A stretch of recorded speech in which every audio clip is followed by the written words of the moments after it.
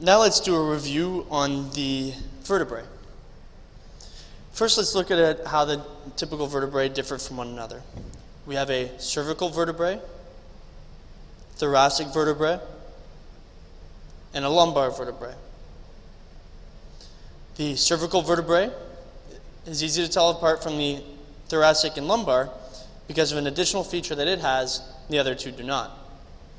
And that is the foramen transversarium. Foramen transversarium is responsible for housing the vertebral artery in the upper 6 cervical vertebrae. The way you can tell apart a thoracic from a lumbar vertebrae are the size of their bodies. The lumbar vertebrae, being lower in the back, are responsible for burdening more of the weight of your body. And thus they have a much larger body in order to burden said weight. Some features on the three are the same, and some features on the three differ. First, on all three, you'll see the spine of the vertebrae, which is an inferior and posterior projection coming from all three types of vertebrae. Also on all three vertebrae, you're going to find the lamina. The lamina makes up the posterior border, which is just lateral to the spinous process. Okay? What makes up the lateral border is the pedicle, which is the area seen right here.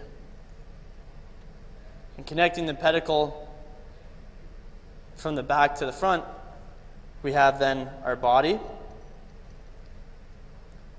our vertebral foramen, and then we come into our lamina. So we have body, vertebral foramen, lamina on the back, and then making up the lateral border of the vertebral foramen are the pedicles. How the vertebrae articulate with one another are through the superior and inferior articulating facets. So the two superior articulating facets will articulate with the inferior facets of the vertebrae above. On also the thoracic vertebra,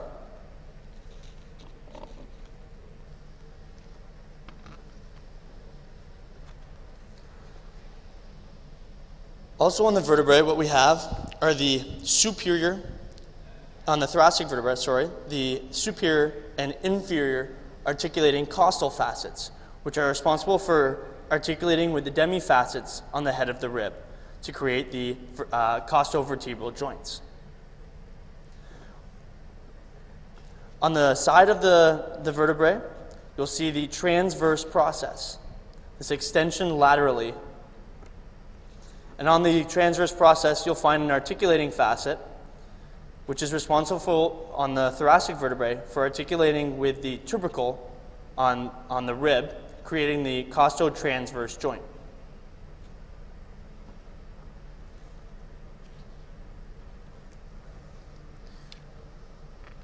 When we have several vertebrae that are articulating with one another, you can see that the vertebral foramen ends up becoming the vertebral canal, which is where the spinal cord will run. In between each vertebrae, you have the intervertebral discs, which allow for a little bit of space in between the bodies of each vertebrae. And when that happens, it creates a little bit of space between the transverse processes, which creates a intervertebral foramen, which allows for spinal nerves to come out of the intervertebral foramen and do their job. In the cervical vertebrae, they make up the cervical and bronchial plexi. In the thoracic vertebrae, they end up being the intercostal nerves. And in the lumbar vertebrae, the lumbar nerves. And they are able to exit through this space that is created because of the intervertebral disc creating the space between each vertebrae. In these vertebrae here, you can see the red cord going through all of the foramen transversarium, essentially emulating what is happening with the vertebral artery once it comes off the subclavian vein, the subclavian artery, and it will enter into the foramen transversarium and travel through the foramen transversariums of the upper 6 cervical vertebrae. Once it gets there, it will actually enter the skull via the foramen magnum and will join with its partner on the other side and become the basilar artery.